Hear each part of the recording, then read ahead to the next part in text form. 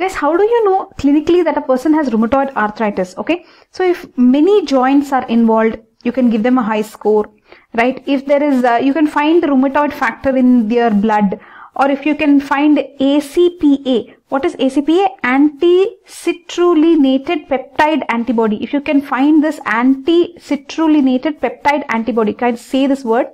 Anti-citrullinated peptide antibody. This, if it is there, actually is very specific. Anti-citrullinated peptide antibody.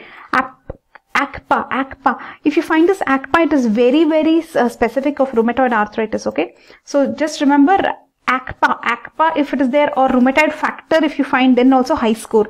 Then if you see the duration should be greater than 6 weeks, then also you can give one more score.